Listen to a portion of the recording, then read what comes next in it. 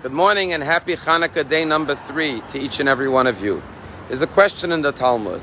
If 10 people, for example, want to light the menorah on the first night of Chanukah, but they don't have 10 menorahs, but what they do have is a big bowl, and they want to fill up the bowl with oil and put 10 wicks in the bowl. Can they all fulfill the mitzvah by putting 10 wicks into a bowl of oil?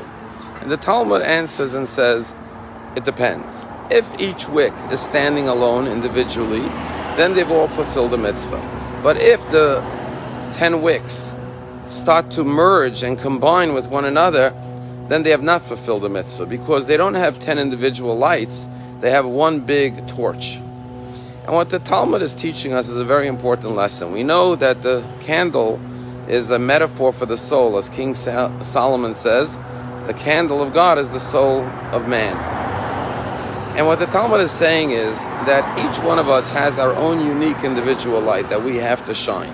Yes, there is our collective light that we radiate as a Jewish nation, but at the same time we have our own unique, one-of-a-kind individual light that God implanted in each and every one of us. When God blesses Abraham, he says, your children shall be like the stars in the heaven and the sand on the seashore. Why does God give both metaphors? Because the sand on the seashores only have impact when they are combined together. That's when they form the beautiful beaches and withstand the mighty waves of the ocean. But each individual speck of sand on its own has no significance or value or purpose. As opposed to the stars in the heaven, which each star has to stand alone and shine its own light individually without colliding or merging with any other lights. Last week, a member of Palm Beach Synagogue passed away. He was 95 years old. His name was Ken Cronin. Ken Cronin and his wife Jerry joined the synagogue about 20 years ago. And Ken's life had a fascinating story that he had shared with me many times. In 1957, he was 29 years old. He and his wife and his 2 children, 2-year-old Richard and 6-week-old baby Mark, boarded a plane in LaGuardia to go to Miami Beach on vacation.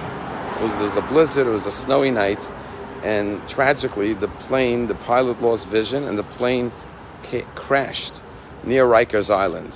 The cockpit turned into a ball of fire, and Ken was trying to get out of the plane as his wife was holding the 2-year-old baby Richard and he was holding 6-week-old Mark. And suddenly he felt that his body was on fire, which he had scars from for the rest of his life. And so, as he was climbing out of the plane and he was on fire, he took his 6-week-old baby in the middle of the night and threw the baby into the snow, which was covering the ground.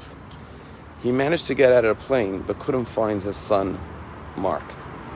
Well, the warden at the prison at Rikers Island saw the crash and decided to allow a certain amount of prisoners to go out and help in this search and rescue effort.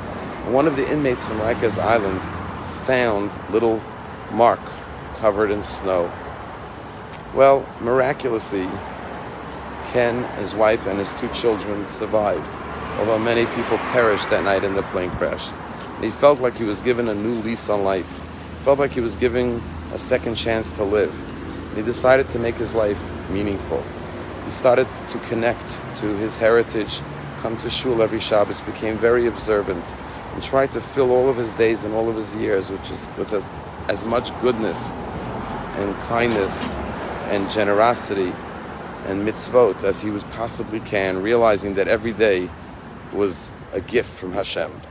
That's the meaning of the individual light that God gave each and every one of us.